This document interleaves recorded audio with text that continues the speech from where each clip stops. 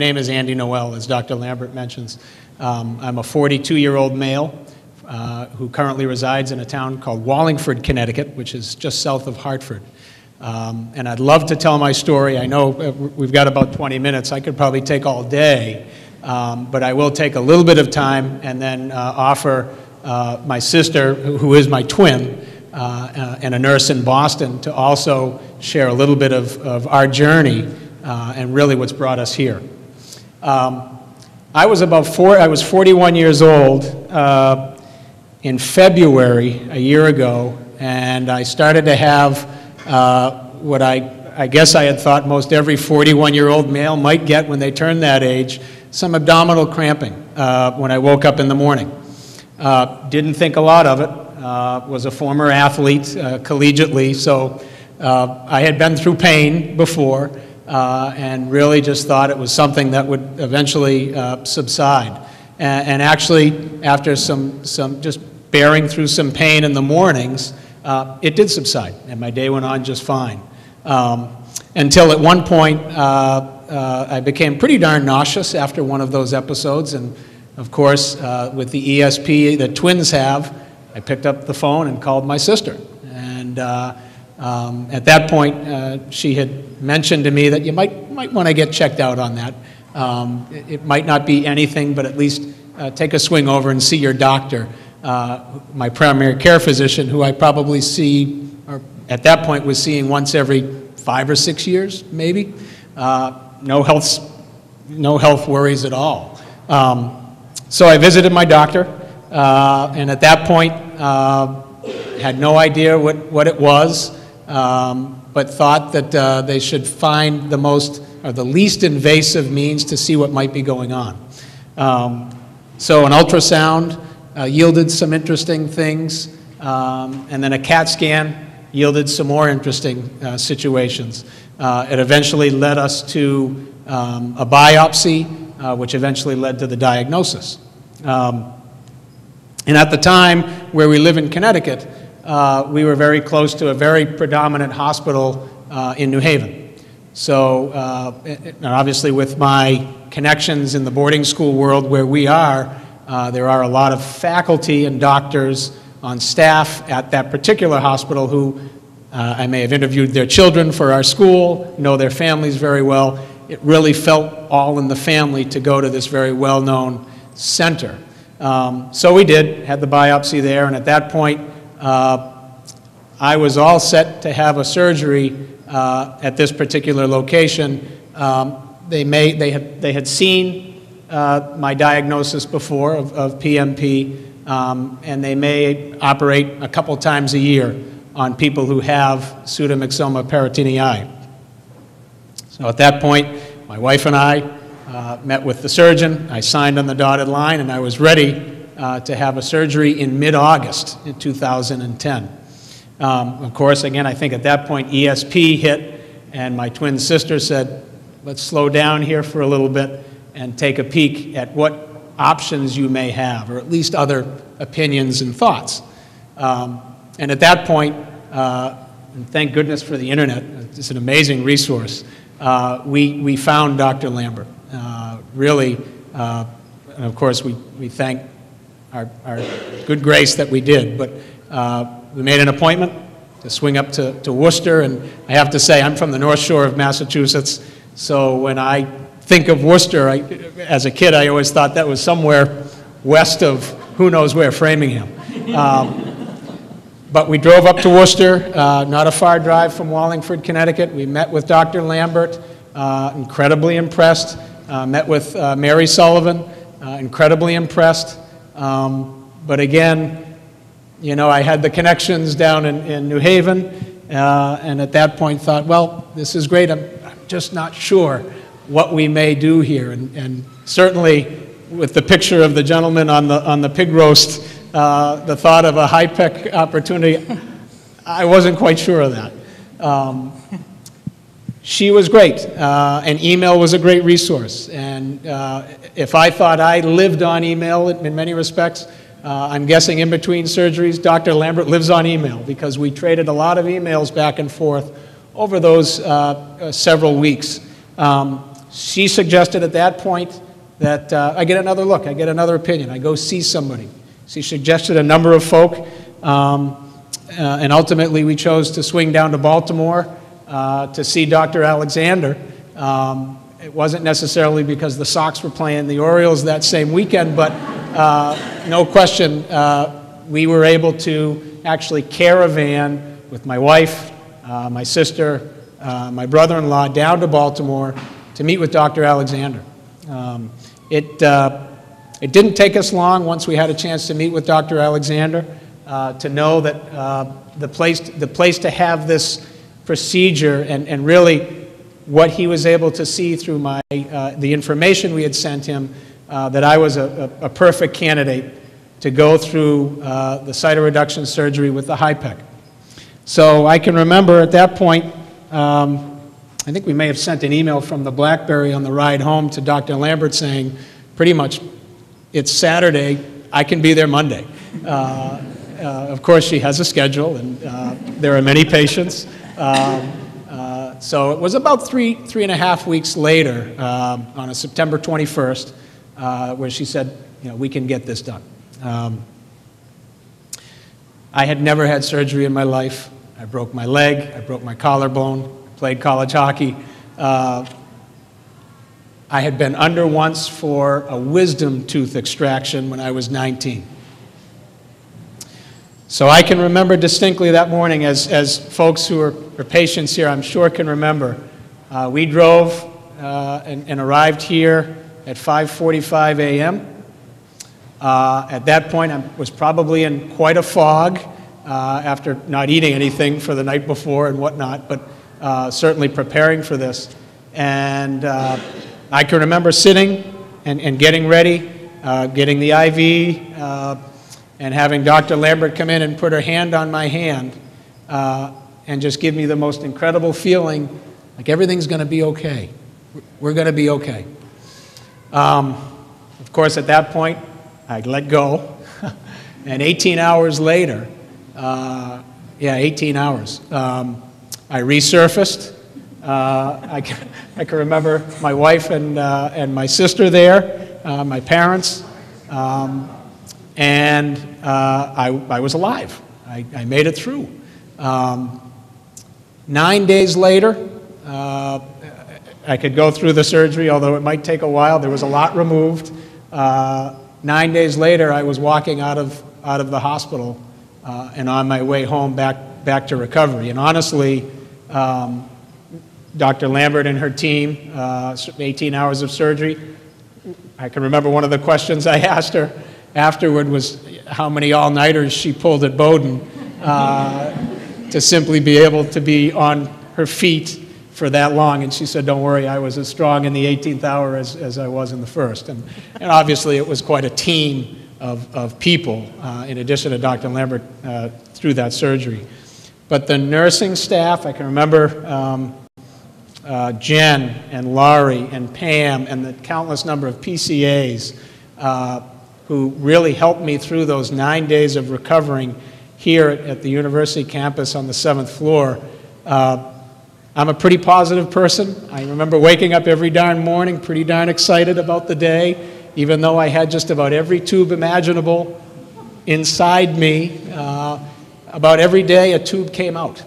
I can distinctly remember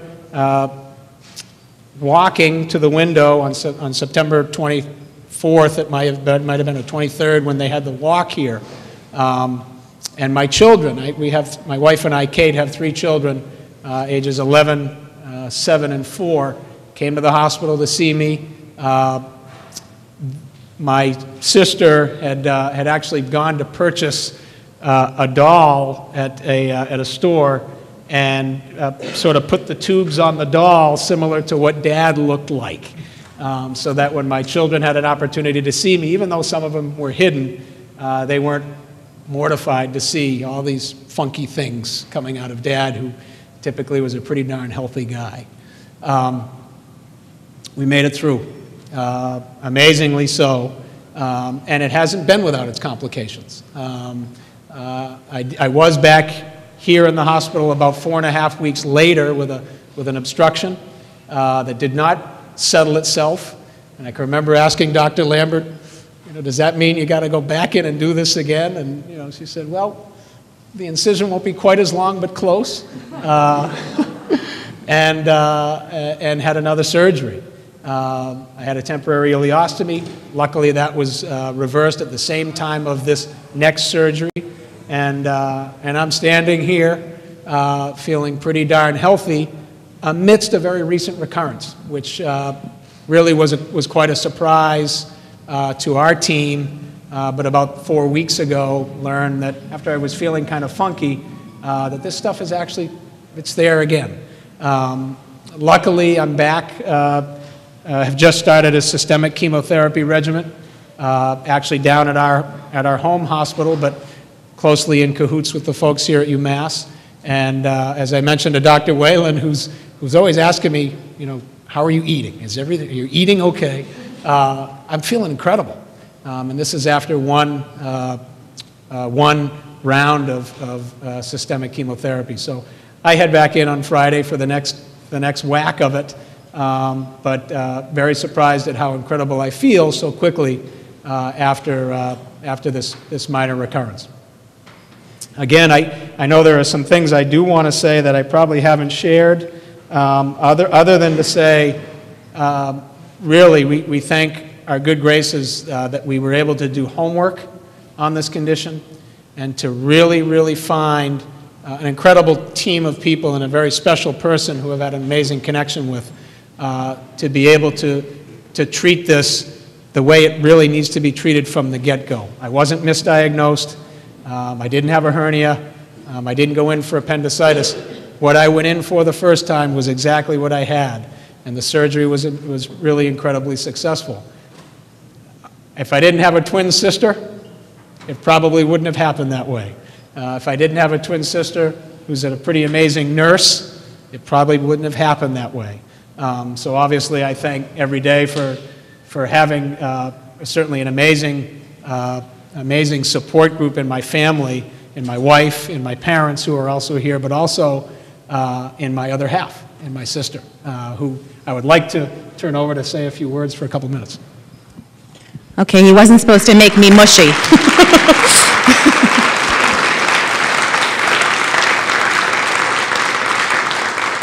So, Andy and I both went on the PMP Research Foundation website and had looked at what the panels looked like before, and there weren't that many people in the audience. But we're thrilled because, as Dr. Lambert shared with us, there are a lot of you, from what we understand, who are in the shoes that we were in a year ago. And actually, it was a year ago to the day that Andy called me at work and said, I have acute pain on my right side. So it's really kind of strange. So take a deep breath. There's a lot of support out there, and you're in a great place to gain information and support.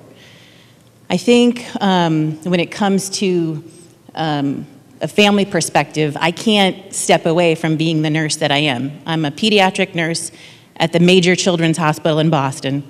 I have acute care and critical care experience and oncology experience. And I can't say enough about the care that we received here at UMass. And I think that what made a big difference here was that the team here, with Dr. Lambert carrying the torch, was able to embrace her patient with where he was, with what he needed for care. For Andy, that meant family involvement and another half, and his wife, and his parents, and his children. And a lot of questions. An educated young man, healthy. Andy isn't telling you all that he does physically. He's a cyclist. He's a runner. He has incredible tolerance for pain and desire to be well. And he, like he told you, had never been in the hospital before. Dr. Lambert and Mary picked up on that and helped us help Andy through the process. We had a tour prior to surgery where we saw where the operating room suite was. We saw where Andy would be inpatient afterwards. That was incredibly helpful for Andy to just put gee, this is where I'm going to be. On top of that, when it came to the days leading up to the procedure itself, there were emails going back and forth, and it was incredibly supportive. Mary and Dr. Lambert, you've earned sainthood. I wish I had connections with the Pope. But in the day of the procedure itself and the days afterwards, the key parts that seem to have taken place here in terms of education for the team here are that in the unit and the ICU, the post-op team has a very keen awareness of fluid and electrolyte management, which seems like those of you who aren't in healthcare don't seem like a big deal, but for me, for Andy's sister who's in critical care, I knew how important that was, and they were all over it. And you know what? They welcomed me to know that. They welcomed myself and Andy's wife to rounds, and Dr. Kim sat there and whipped everything off and told me what was going on. I could not have been more impressed with the communication and the respect for one another, which made me know that, okay, I can leave, and Andy's in great hands. He is in great care, and it's not that big hospital behind the one that I work at that couldn't take care of him. The days later, when Andy was on the 7th floor, actually back up, in the unit, they were so amazing. Andy actually wanted us to be able to take part in the extubation process when you take the ventilator off, because as an amazing patient, he came out of the operating room at 2:30. We saw him at 4:30. He squeezed our hands. I said, "Yes, you are alive." He squeezed again. I thought, oh gosh, they got to sedate him more. We're not ready to deal with this. Well, when we came back for rounds at 6:30 that morning, his eyes were open, and he pointed to that tube, and he said, "Get this out," with his eyes and his hand gestures. And I said to Dr. Kim, "What are we going to do? Are you going to sedate him more?" And she said, "No, Michelle, we don't keep a warrior down. We work with him." And that's what they did. This place worked with us to help Andy move along through the process. And I can't say enough. So keep your communication going. Go on to PMP Research Foundation. Communicate. Andy and I are on there. If you're on Facebook, PMP Research Foundation's on Facebook, and there's nothing more satisfying every day for me to, when I go on there, well, there's a lot more satisfying, but never mind. When I go on and I see another study published, it's like we're going to get there.